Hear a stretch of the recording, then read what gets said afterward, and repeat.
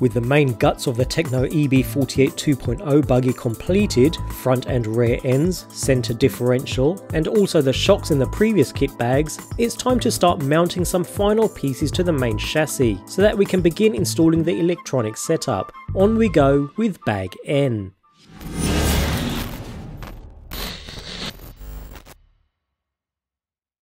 Bag N contains a range of new parts to this vehicle, mainly all plastic in construction. We have the servo and ESC mount, a new battery strap along with the battery tray, a new radio receiver tray, new side guards, and obviously all the hardware to get everything mounted.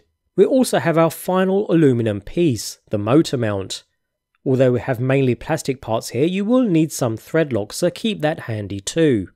With that said, let's get started with the main servo and ESC tray. We'll get the entire kit completed first and I'll be installing electronics later, so we'll go ahead and screw in our 4 14mm cap-head screws along with 8mm washers into each corner of the servo housing. I'll keep things loose here as obviously they'll be coming back out when installing the servo, but it's a good idea to get the screws in place and ready.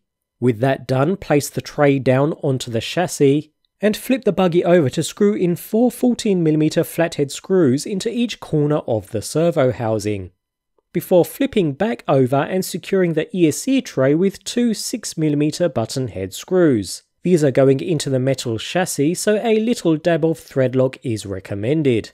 Next, we'll get the receiver tray into position by the centre differential at the rear of the buggy, and this is also secured from below with 2 14mm flathead screws. Again, I'll be installing my receiver after the build is complete, so take note that plastic tubing and a set screw are included for adding an antenna into the rear of the receiver housing if needed. For now though, I'll place the receiver cover on top and loosely fit with 3 8mm button head screws.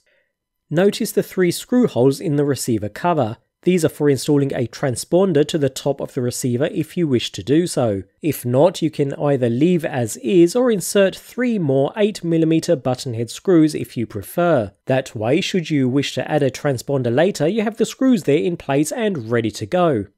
Now we'll move to the other side and get the battery tray installed, starting with the side strap mounts, one mounting to each side with 2 14mm flathead screws going into each side mount.